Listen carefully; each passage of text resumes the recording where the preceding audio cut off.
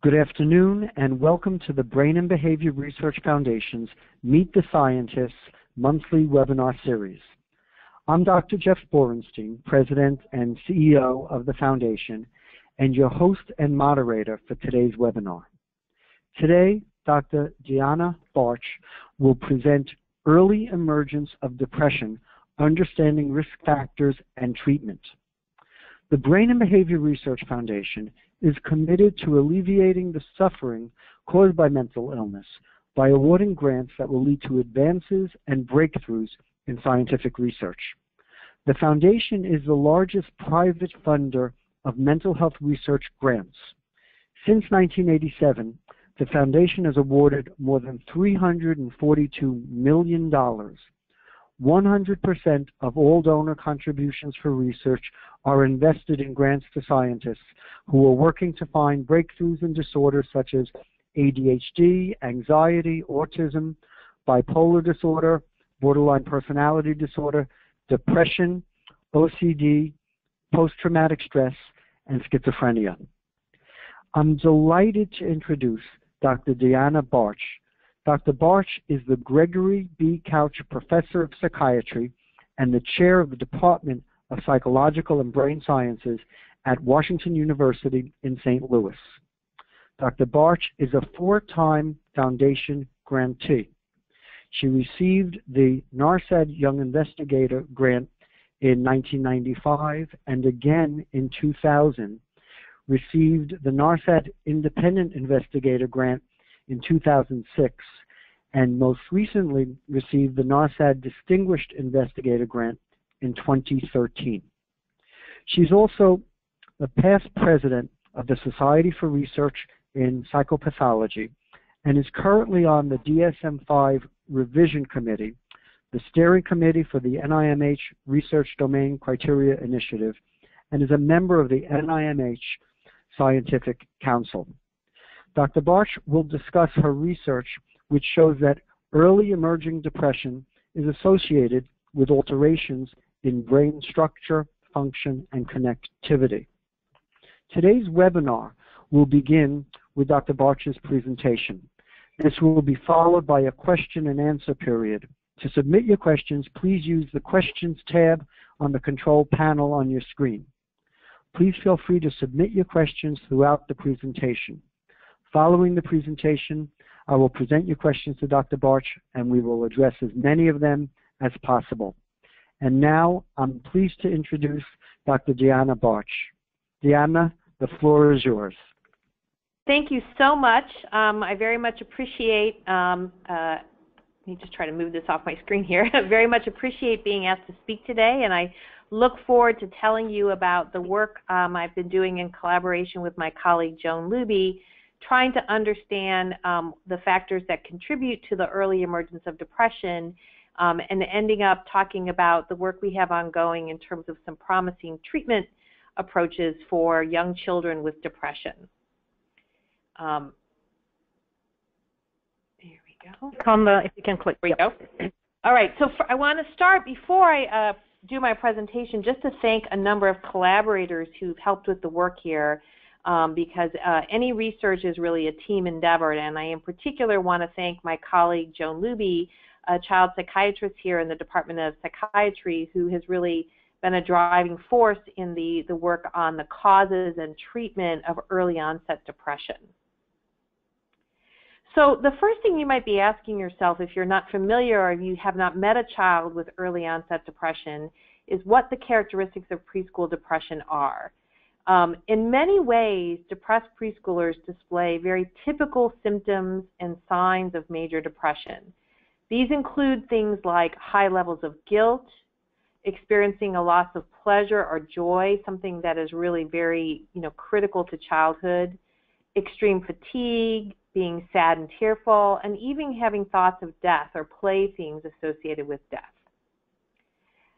Importantly, young children, preschoolers with depression are functionally and developmentally impaired, and that's according to both the reports of their parents and to the reports of their preschool teachers or their daycare workers.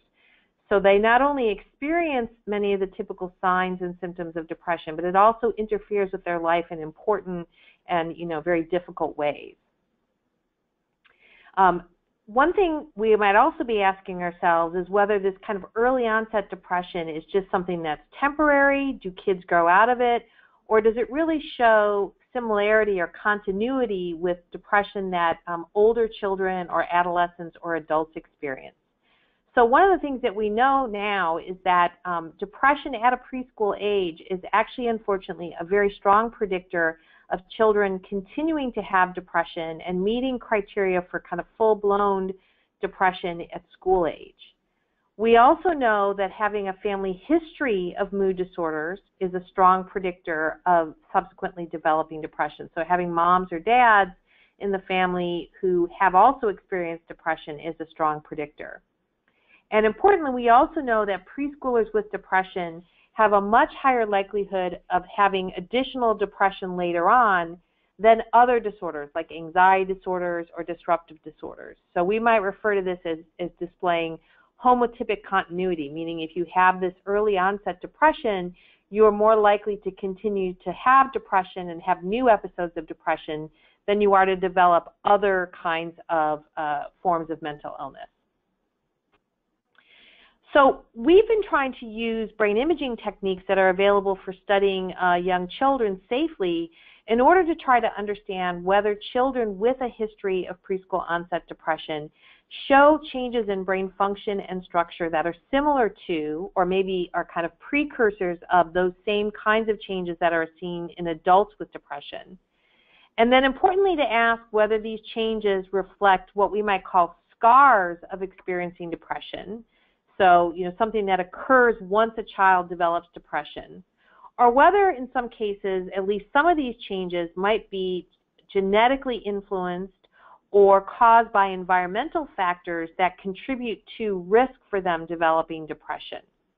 And the reason why we want to make that distinction is because if they are risk factors, we can use this information to try to identify those children who might be at most risk for developing depression, and then to try to use that information to intervene before they develop depression, or even to predict, for example, treatment response. And, just kind of as an aside, we've been trying to push this earlier and earlier and earlier in development because I think we now have pretty good reason to believe that the longer children or adolescents or even adults live with the experience of depression or anxiety or any other, forms of challenge, the more difficult it is to treat, the more, possibility that they're kind of accumulating difficulties that are going to be harder to change. And so in children, if we can intervene as early as possible, and ideally even before they've really started to develop serious, signs or symptoms of depression, we can hopefully help kind of shift them back onto a healthy developmental trajectory so that they don't have to experience some of the challenges that they might otherwise have experienced, say, in school age or adolescent periods, where it can be, very, very debilitating for kids to have depression or anxiety. So in order to try to understand where we might want to look in terms of understanding brain changes in children with depression, it's important to look at what we know about the brain systems that are involved in adult and adolescent depression, because there's already a great deal of work that's been done on adults and adolescents with depression that gives us some good clues. And let me start by orienting you to some models of the brain systems that are thought to be involved in emotion and emotion regulation. So what I'm showing you here is a graphic of a brain. This is a slice through the middle of the brain, and you're looking at sort of the middle surface of the brain. This is the front of the brain. This is the back of the brain. And what we have illustrated here are some of the key regions in the brain that we think are important for emotion processing and emotion regulation. So critically here is the amygdala and the ventral striatum. So these are parts of the brain that are very old in terms of, they are present in, species other than humans. They seem to be very important for understanding and processing emotion. The amygdala has been associated in particular with responding to threatening things in the environment, although it also responds when salient or important but good things happen.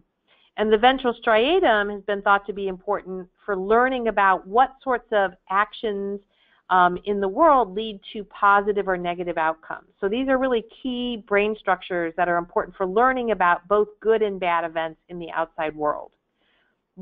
These structures communicate with other parts of the brain, including what people refer to as the medial prefrontal cortex, meaning kind of in the middle of the brain, and the anterior cingulate.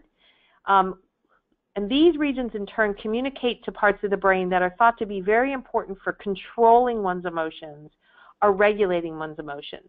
So in particular, there's a region of the brain, the dorsolateral prefrontal cortex, which is something that is not completely uniquely human, but has been expanded in humans and is thought to be very important for emotion regulation, control of behavior, understanding of social interactions and social situations.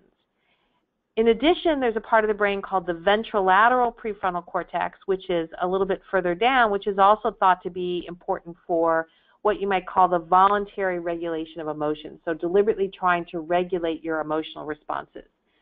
These regions of the brain here, the anterior cingulate, the medial prefrontal cortex, are thought to perhaps be more involved in sort of automatic regulation of emotion, not where you're necessarily really consciously trying to regulate, but sort of more automatic responses there. Just the same information sort of presented in a different way is you can think of there being systems that are involved in emotion processing. I've talked about the amygdala, I've talked about the ventral striatum. There's another region of the brain that sits right next to the amygdala called the hippocampus that's also important for stress responding and shutting off stress responses. We talked about these parts of the brain in the middle here that are important for kind of automatic regulation of emotion. And then these parts of the brain, like the dorsolateral prefrontal cortex, that may be important for regulating emotion. So what we know in adults with depression is that there is a tendency for adults with depression to show increased activity or increased responding in regions involved in emotion processing, especially when they're processing negative information. And that includes things like negative facial expressions, movies that portray negative information, you know, things that might have themes of loss or sadness or anxiety. And this is thought to really be part of a problem of kind of increased attention to or processing of negative information that may contribute to the experience of depression. And again, there's much data in adults and adolescents to suggest this is true among individuals who have depression. In addition, there's data to suggest that adults and adolescents with depression show reduced responsivity or reduced activation of brain regions that are involved in regulating or controlling emotion. So that's these brain regions over here, like the dorsolateral prefrontal cortex, brain regions that we think are important for really trying to control or regulate your emotions. And then lastly, there's also data in adults and adolescents with depression suggesting that the communication between these two brain systems goes awry among individuals with depression. So we would call this connectivity or connections between these brain regions. This can be structural connections having to do with the fibers in the brain that connect different regions of the brain and allow them to talk to each other. It can also be what we would refer to as functional connectivity, or the degree to which the regions tend to show similar patterns of brain activity over time. So we know that adults and adolescents with depression show increased activity in these brain regions when processing negative information. They then show decreased activity in the brain regions that are involved in emotion regulation or emotion control. And they show abnormal connections between these systems. And the reason why abnormal connections may be relevant is if this kind of set of brain regions is supposed to help regulate this set of brain regions, if they can't talk to each other properly, these systems involved in emotion regulation are not going to be able to provide that sort of top-down control or regulation over emotion processing regions. So then the question becomes, what do we know about children with a history of preschool onset major depression? And do they show these same patterns? And if they do, that gives us a sense that there is continuity again between this very early form of depression and depression that emerges later in life, but in terms of both the kind of the symptoms and the brain systems involved, and again might give us some better clues about ways for early intervention and treatment. So first the question we asked was, do these children with a history of preschool onset depression show increased activity in these emotion processing regions when they're responding to negative information?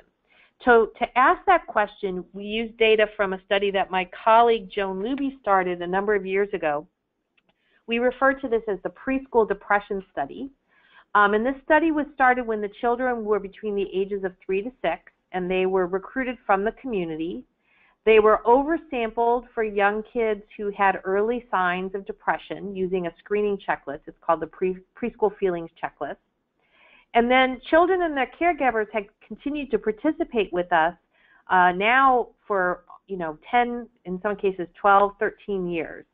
And over the early years of the study, they participated in semi-structured diagnostic interviews that included sort of expanded assessment of depression and mania and anxiety in young children.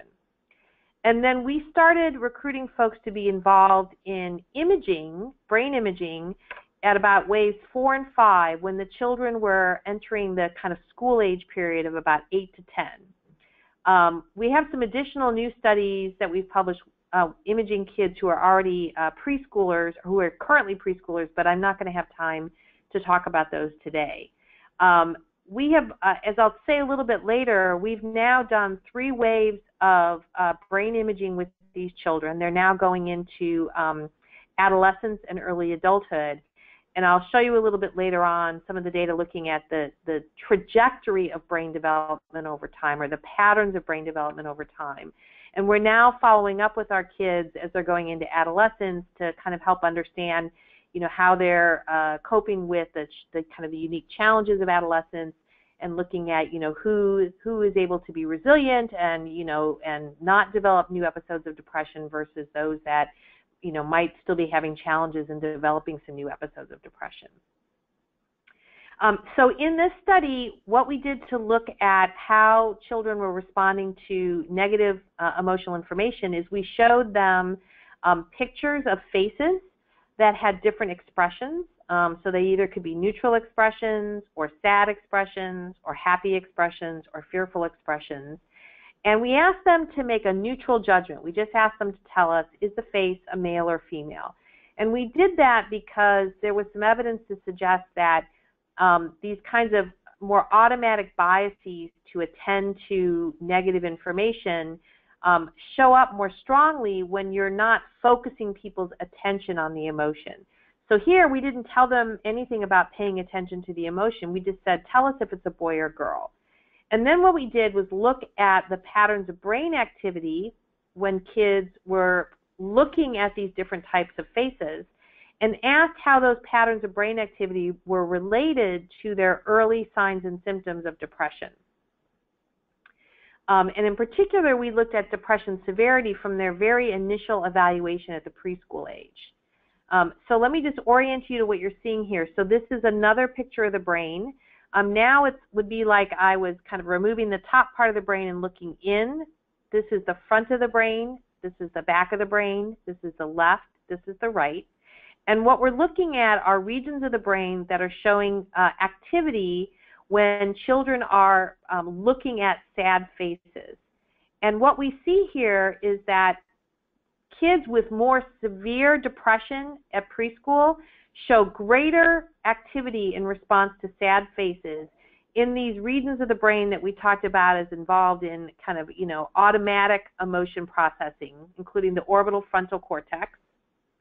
And we see that those relationships to early onset depression hold even when you look at, say, other anxiety disorders or the development of ADHD, or even how depressed they are at the time of the scan. So it really looks like there's something about this early depression severity that predicts continued increased activation in the brain to sad or negative faces, even when they're not necessarily supposed to be attending to the emotion expression. We also see this in the striatum, and as you recall, I mentioned that the striatum was a part of the brain that responds to information about sort of rewards and losses in the environment. And then we also see it in the amygdala. And again, I mentioned the amygdala before as one of those key regions involved in processing information in the environment that might indicate sort of threat or loss. So we see, evidence that how severe the depression is early on really predicts how much brain activation kids show, even at school age, when they are processing these sad faces. So we think this is evidence then that children with a history of preschool onset depression, like adults with depression, like adolescents with depression, do show this increased responsivity in emotion processing brain regions when they're processing negative information. We then wanted to look at whether children with a history of preschool onset depression also showed decreased activity in these brain regions that are thought to be important for emotion regulation or emotion processing. So as you recall, I said before that we know from the work on adults and adolescents with depression that there's at least reasonable evidence that a lot of adults with depression show decreased activity in these emotion regulation regions. And so we wanted to ask whether something similar was going on in these children who had early onset depression. So to look at this, we used a slightly different task, although in the same children. This was a way of looking at it developed by a collaborator at Stanford, Ian Gottlieb, who's done a lot of work on girls who are at risk for depression because they have mothers with depression. And he's been interested in looking at how people try to explicitly regulate their emotions. And so what we do is during the brain imaging scan, we have them do a kind of a resting quiet scan where they're just resting quietly. And then we show them a film clip, and then we ask them to try to elaborate on the mood generated by that film clip, to try to explicitly regulate their emotional response to that film clip. So they have a baseline scan, we just get their sort of resting brain activity, they watch a film clip for 5 minutes, and then we scan them for a minute while they're trying to consciously and deliberately regulate their emotional experience. So when we look at their self-reports about their mood ratings, we find that the healthy kids and the kids who'd experienced depression showed similar self-reports in terms of how much their mood changed after trying to do this emotion regulation. However, they showed fairly different patterns of brain activity during this emotion regulation challenge. So here I'm showing you again pictures of the brain. This is now the side of the brain. In red are regions where, excuse me, I have to cough for a second, in the dorsolateral prefrontal cortex where we see less activity in the children with depression and in the children with higher MDD severity. So again, these regions of the brain, so these are the kids with depression and these are the kids with higher severity at the time of scanning, all show decreased activity in these brain regions that are thought to be important for emotion regulation. So again, this is, and we also see increased activity again in the amygdala while they're doing this emotion regulation.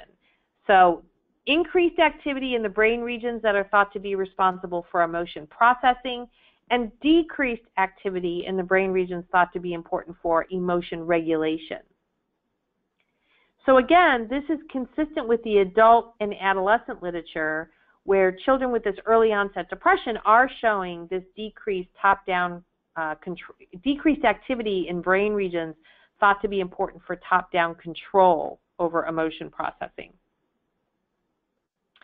We then move to ask, well, what about this question of how these brain systems are talking to each other, right? So as I said before, we have evidence in adults that they're showing this increased activity in emotion processing regions, decreased activity in regulation regions, and evidence that those brain systems aren't talking to each other in a way that allows for effective emotion regulation. And so we wanted to know whether that was also true in children who had a history of early onset depression.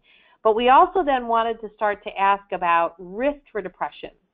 Do we also see this in kids who've never had depression, but who might be at risk for developing depression?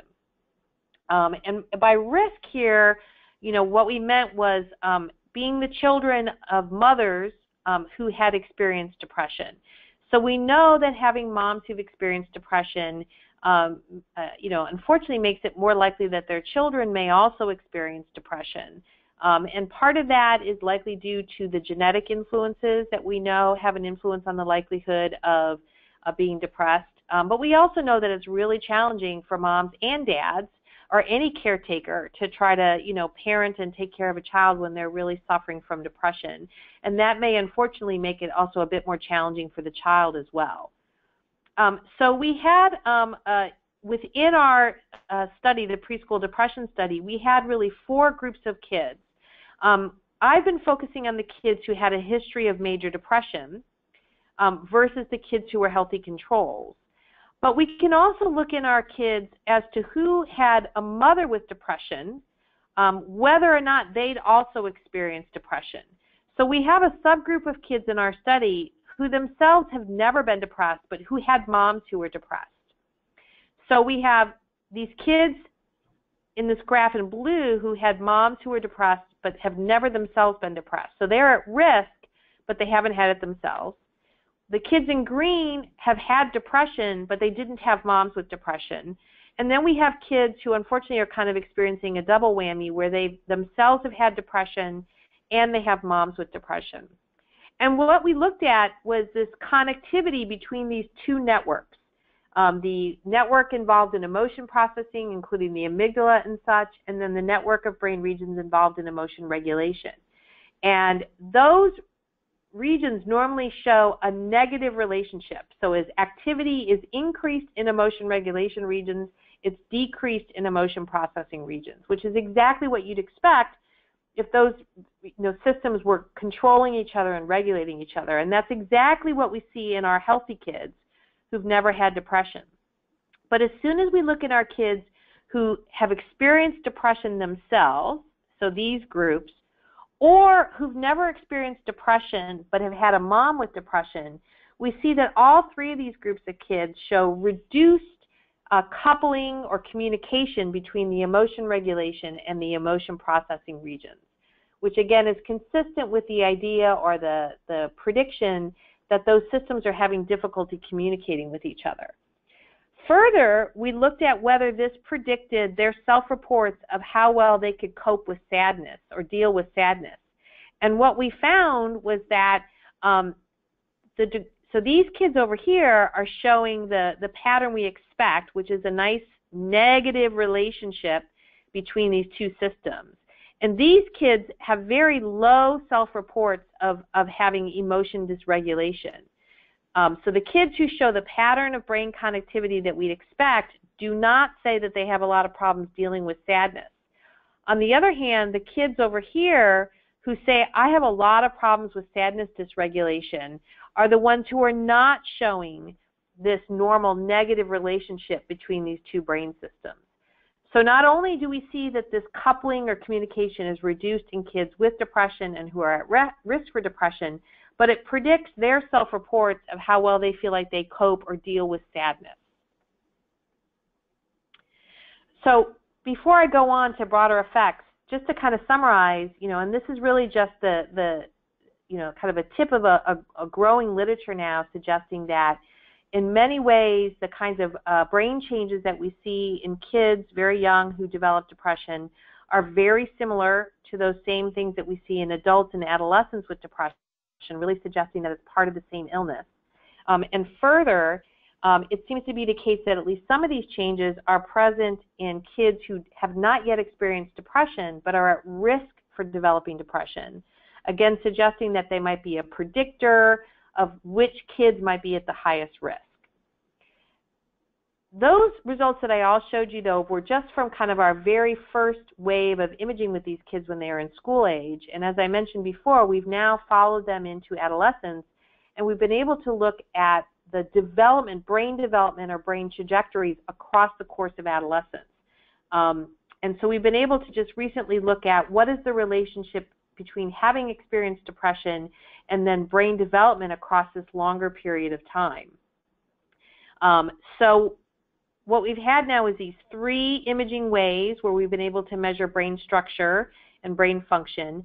And then, as you recall, we have all these early measurements of depression. So we have severity scores from many different ways of imaging. So we really have a nice history with these children to know, like, you know, how frequently have they experienced depression, how severe has it been over time.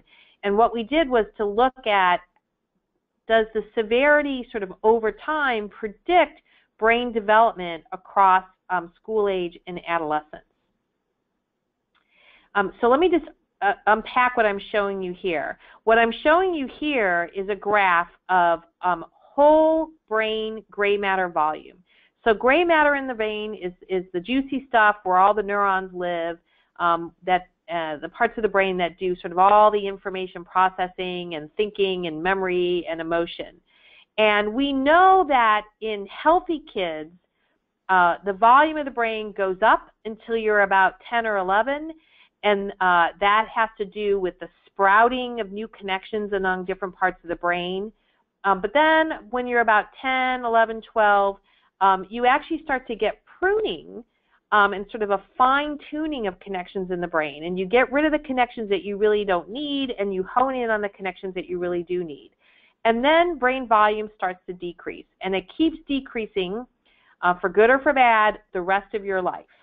And so the normal pattern that we would expect to see as kids are going through adolescence is a decrease in brain volume. So if you look at this line in blue here, these are kids who've not experienced much depression. We normally expect to see a decrease in gray matter volume, even among healthy kids. But what we found was that the more severe your early experience of depression, the steeper your decline in gray matter volume over time. So this purple line here are the kids who'd experienced the most severe depression across preschool and kind of early school age, and they show the steepest decline in gray matter volume over time.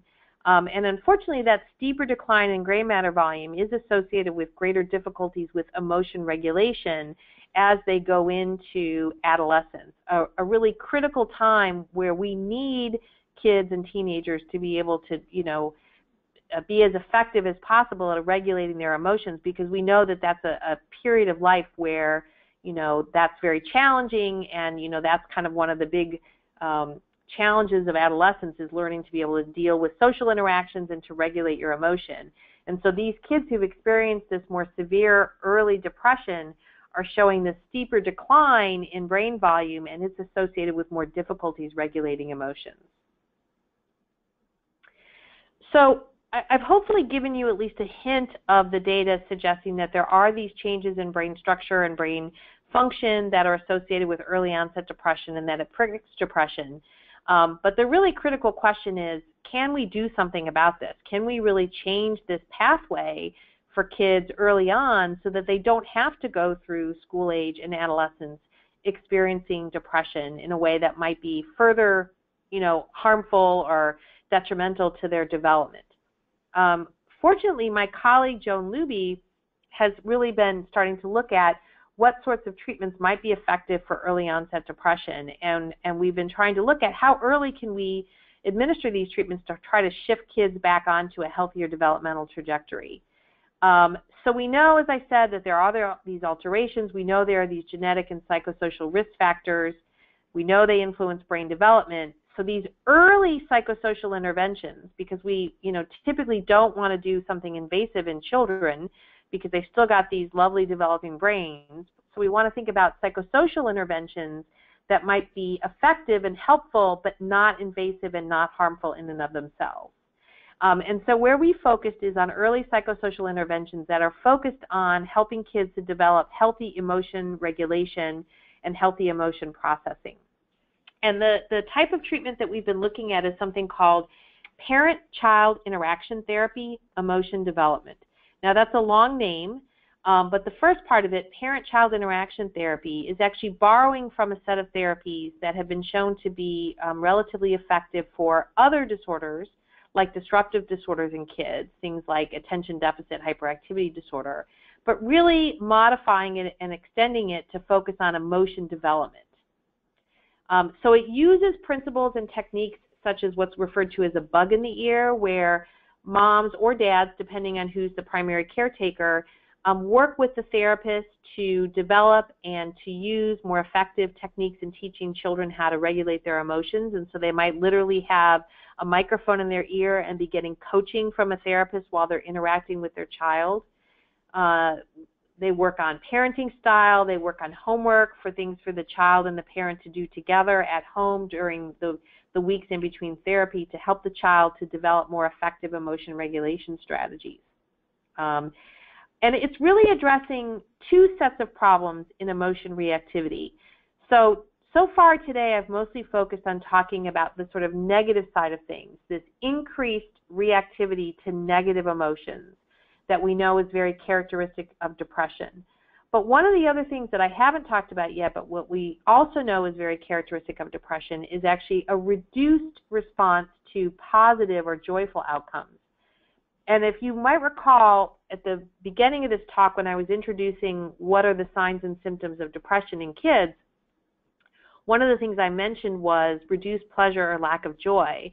And that's one of the things that's really striking when you work with these kids with early onset depression. You know, one of the lovely things about little kids is their joy and their exuberance and how much pleasure they get out of life. And these kids who have early depression, you don't see that, right? They're not taking that same sort of, you know, unfettered pleasure and joy in life.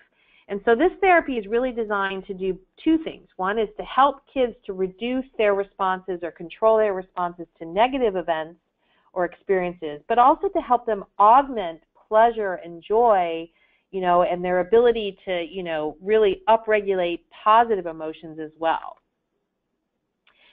The treatment focuses on the parent's role in helping the kid to regulate their own emotion, because at this early age, kids really do need that help from a parent.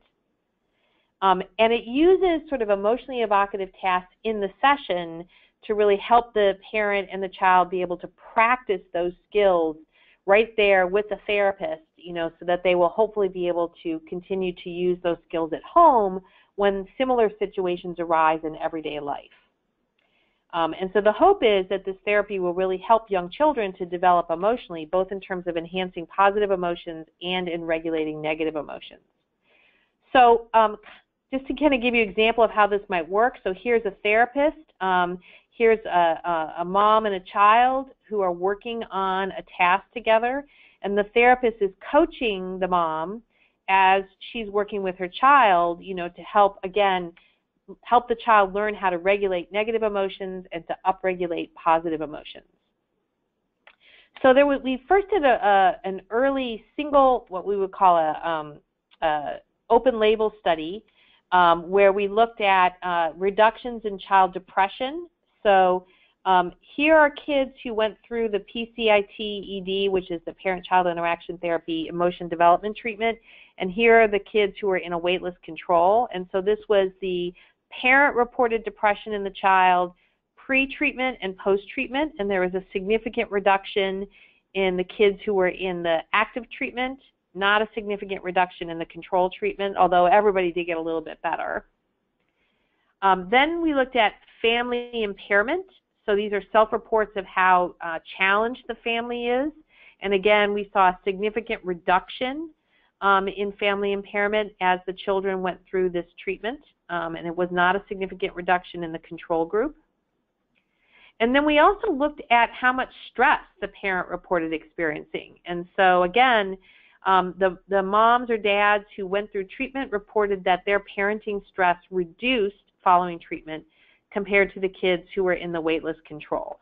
So this was early promising evidence that this kind of intervention might be effective in helping to reduce child depression, reduce family impairment, and to reduce parenting stress for the parent as well. So we've now followed up with this with a much larger randomized clinical trial that we currently have ongoing. And importantly, in this randomized clinical trial, we're now adding in or integrating measures of brain function in two ways. One, looking at whether our measures of brain function might be able to predict which kids are going to have the most positive response to treatment, and also as a means of trying to understand exactly how and why this treatment might be working. So what we're doing in this study, I just said that. So it's telling us both about who's going to predict and what the mechanisms of change might be. And if we can better understand the mechanisms of change, we might be able to further improve that treatment. The hope, too, I wish this wasn't true, but sometimes we find that, you know, in terms of impacting public policy and awareness and need for early treatment, sometimes showing that it's changing brain function can get attention in a way that we might not otherwise be able to. So this is the design of the current treatment trial. Let me just orient you to it. So it's an 18-week treatment. Parents and their children come in every week for 18 weeks. The first 5 weeks are what we call the child-directed part, and it's focused on the child. Then the next 5 weeks are the parent-directed part, and it's focused more on the parent. And then the last 8 weeks is really a dyadic focus on the parent and the child, and specifically focusing on emotion regulation.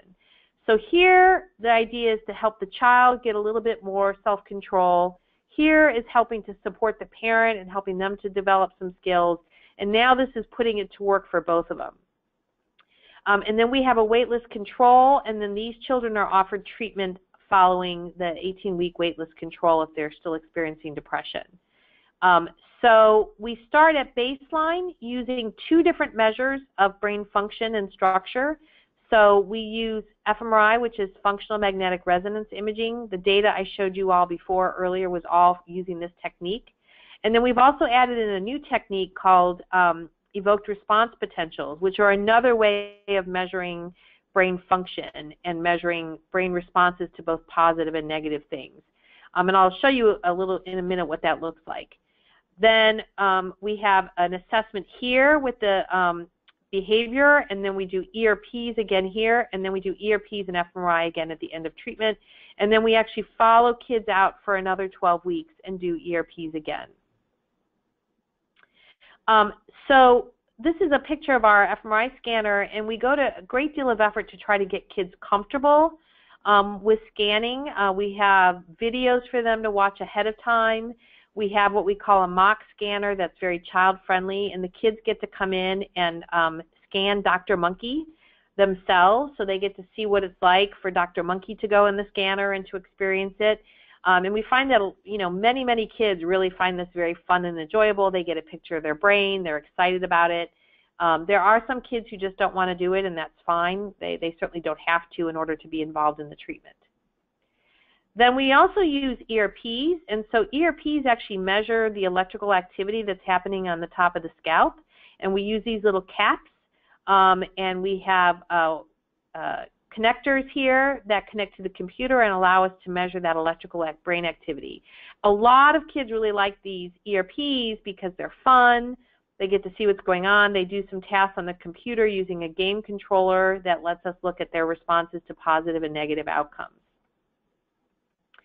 And as I mentioned before, here the treatment is really focused on 2 things. One, it's focused on helping kids how to learn to reduce responses to negative emotions and negative reactivity, but also learning how to increase their response to reward or positive outcomes. And we think that both of these things are really critical to understanding depression. I didn't have time today to talk about the work that we did as our most recent NARSAT award, but that really focused on this part of the equation, looking at responsiveness to reward and brain connectivity associated with reward in relationship to risk for depression. And we again see that kids who are at risk for depression by virtue of having a mom with depression show reduced positive responses to positive outcomes, and that predicts the severity of kind of subclinical symptoms of depression. So again, we think that both of these aspects are really key in order to help kids develop a more healthy emotion regulation system, both to reduce their response to negative experiences and to increase their response to positive experiences. So this treatment trial is ongoing now. We're about 1/3 of the way through, and we hope to finish in the next 2 years. And again, if we do again see positive outcomes, we'll be able to look at whether or not any of our ERP or fMRI measures either predict which kids are actually having the most positive response and to look at the mechanisms of change potentially as a way of further enhancing the treatment. So in conclusion, hopefully what I've given you a hint about today is the growing literature showing that children with early depression really do show changes in brain function and structure that are similar to those seen in adults.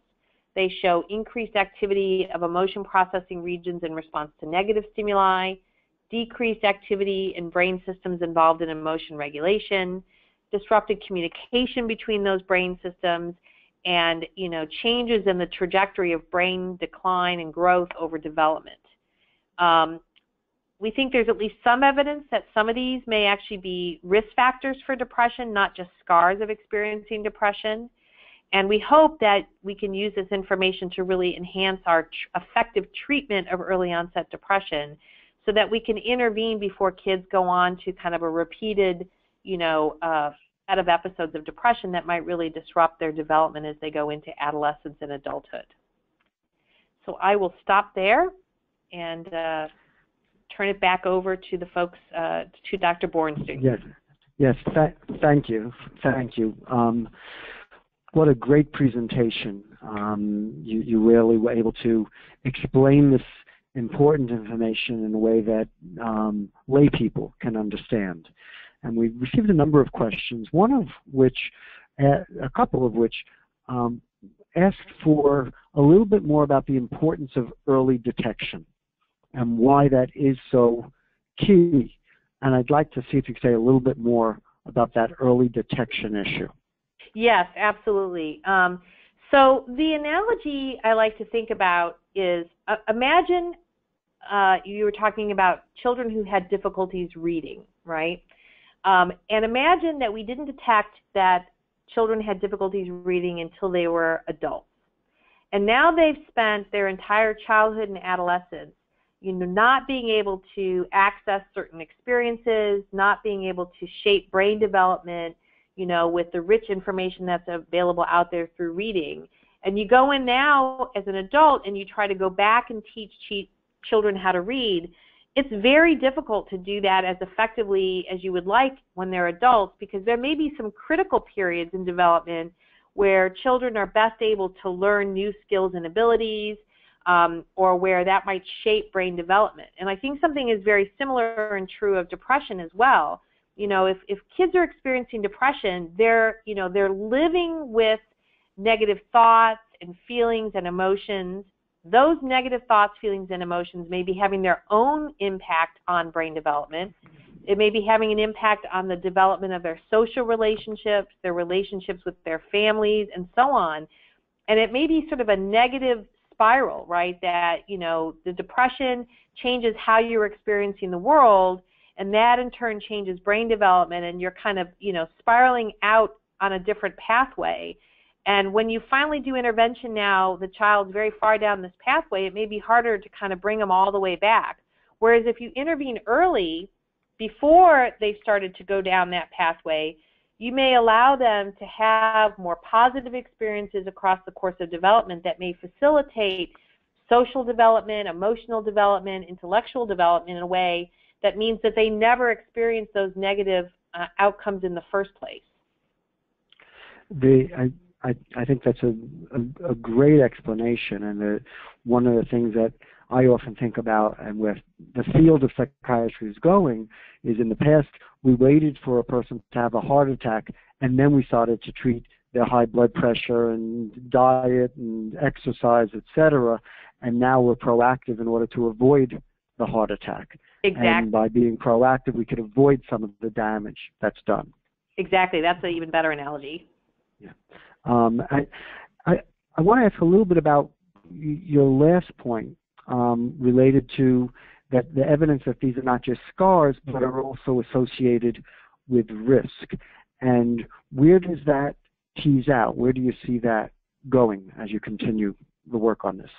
So I think what we'd like to do is, as there's increasing evidence for this, what we'd like to start to think about, is there a practical way to incorporate that kind of information into early detection approaches, so that we can really start to identify kids before parents are already feeling the need to bring them in for treatment, right? So you can think about things like earlier screening, in pediatrician settings, whether that be through sort of self-report measures or parental report measures, or even, safe and non-invasive brain imaging techniques. I think it's not going to be feasible to do brain imaging, sort of in schools and that sort of thing. But, to the extent that we can identify risk markers that are either behavioral or based on imaging that would allow us to, go into the community, I think of this in many ways as the movement among, families with children who experience autism. There was really a movement to push for earlier and earlier detection of kids at risk for development of autism, and to use that for early intervention. I think we need to be moving in a very similar way in terms of, early mood disorders and depression. To the extent that we can identify things that are reliable predictors or risk factors, can we be starting to assess those things in, primary care, pediatric care, schools, daycares, those sorts of things, and to the extent that we have an effective intervention that we can offer, then, again, we don't have to wait until it becomes an emergent problem. Well, what guidance would you give to a parent, a mother or a father, who are listening right now to the webinar, who have a concern about their child, that there's something they think just might not be going right for them? What should they do? Well, I would always say the first thing to do is to talk to your pediatrician, and I think pediatricians are increasingly being trained on how to detect early onset, mood disorders and other sorts of things, and to be able to make appropriate referrals. If that's not possible, or you're maybe not getting the response that you want, don't hesitate to ask for an evaluation from a psychologist or a child psychiatrist, to find out maybe, should I be worried about these early signs and symptoms? And if so, what are the treatment options that are available in my local community? Again, I think, there's an increasing awareness on the part of both pediatricians, and certainly has always been true for child psychiatrists, of the need for early intervention. I think it's sometimes very difficult, and I can say this as a parent of 2 children myself, it's sometimes really difficult to know what's just normal development.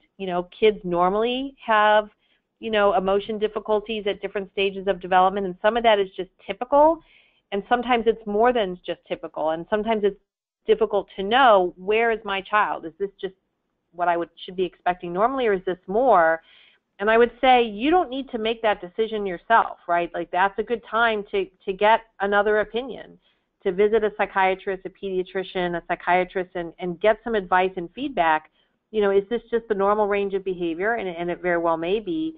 Or is my child really starting to experience some early challenges that we might want to think about some early intervention in order to help them, kind of get back on a healthier developmental trajectory? So the message is, if a parent is concerned, they shouldn't just be quiet about it. They should really speak to the pediatrician, get some guidance for this. Yep, exactly. The early results that you're showing for the parent-child interaction therapy for emotional development seems very, very positive. I'm wondering if there are techniques that are used in that therapy that might be useful to parents in general, even if their child isn't necessarily at risk or developing early signs of depression. Yeah, I think definitely and absolutely. The first 2 modules, the parent and the child-focused modules, are really more general modules focused on sort of, improving, skills in both the child and the parent. And they certainly can be helpful for kids who are having challenges in whether it's anxiety or depression or, attention, but they're likely to be helpful even, just to healthy kids, although, some parents may be already using some of those skills and abilities. I think we think they're probably going to be even more effective for kids who are having, some early challenges, but I absolutely agree with you that it could be the case that they would be helpful even for kids who either were not having very many problems at all, or were just, healthy kids. Right. And an example we cited before, where a parent goes to the pediatrician, and the pediatrician says, this is all, everything's fine, we'll keep an eye on it, but maybe there are some techniques here that could help you be more comfortable and more skills. We all go to school, but none of that teaches us how to be parents, but there are some skills that could be helpful.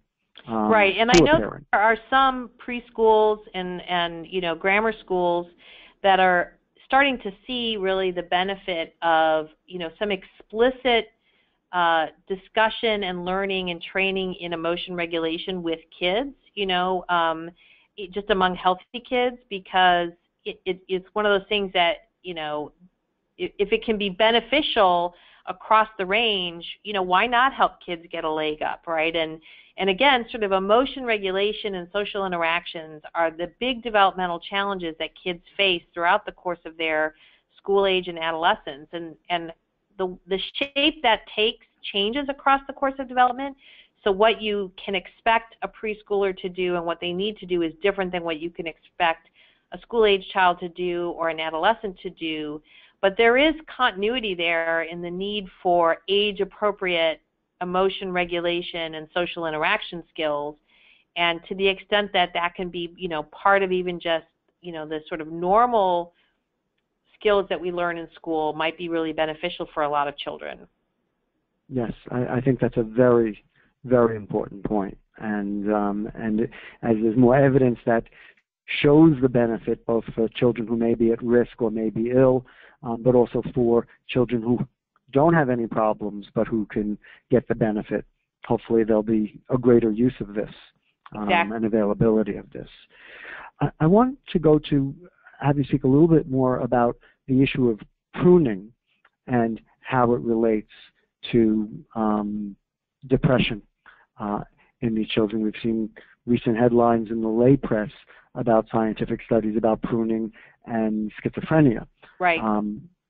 So I'd like to ask you to say a few words for our audience about this issue of pruning. Sure. So pruning is something that we think happens normally during later childhood and adolescence, where the brain, the way I like to think of it is the brain is kind of a smart thing that likes to have backup plans. And so early in the course of development, it creates lots of connections between neurons and brain regions that it might not need later. And, as we go into later development, the brain will start to prune out those connections that aren't really needed. And the idea is that that's both saving energy and metabolism, because you don't have to support those connections, and it also helps the brain to be a more efficient information processor. But there may be a number of different mechanisms that alter the speed at which that's happening or the strength with which that's happening. And the recent lay press information on schizophrenia was really focusing on genetic influences that alter the kind of genetic control of synaptic pruning. In depression, we don't know yet what might be leading to this. I'm going to tell you what my hypothesis is, and I want to make it really clear. This is a guess or a hypothesis, not something that I have data for. One of the other things that we know can lead to changes in brain volume and connections over time is the experience of stress. So stress activates brain systems such as what's called the hypothalamic pituitary adrenal axis. It activates a release of hormones, a cascade of hormones in the brain. And if we can't shut that off, it can have negative effects on the brain. It can lead to what some people, kind of the fancy word for it is excitotoxic, meaning if you have parts of the brain that are sort of overactive for too long, it might actually be toxic for parts of those parts of the brain. So if kids with depression are, experiencing increased negative responses and difficulty controlling responses to stress or negative, emotions, it's at least theoretically possible that over time that really has a toxic effect on the brain, and that might be contributing to some of these changes in brain volume that could reflect increased pruning. Again, that's a hypothesis. I don't have data to say that's true, but I think it's something that would be worth, trying to understand and look at in future research. Well, I appreciate you sharing the hypothesis, because part of what we aim to do in our webinar series is not only give information as to what's been found, but really show how science works. And this is an example of you, based on what you've done already and the data that you have, starting to develop a new hypothesis and then ways to measure that. So thank you for sharing that with us. And I want to, as we close, say, Deanna, thank you very much for taking the time to do this webinar. And more importantly, thank you for the research that you and the team of collaborators that you work with have been doing and continue to do. This is research that is having and will have a tremendous impact. So thank you very, very much. Well, thank you for your support. Thank you. Thank you. I also want to thank everybody who joined us today, and remind you that all of the research we fund is made possible through private donations. And if you'd like to make a gift, please visit our website, bbrfoundation.org, or call 1-800-829-8289. This webinar has been recorded, so if you've missed any portion of the presentation or would like to share it with a family member or friend, please visit our webinar page at our website. And I hope that you'll join us again next month when Dr. David Milkowitz, Professor of Psychiatry in the Division of Child and Adolescent Psychiatry at the UCLA Semel Institute, will present a webinar entitled Adolescents with Bipolar Disorder, Tips on Coping for Families. This will take place on Tuesday, March 15th at 2 p.m. Eastern Time. Once again, thank you for joining us, and enjoy the rest of your day. Take care.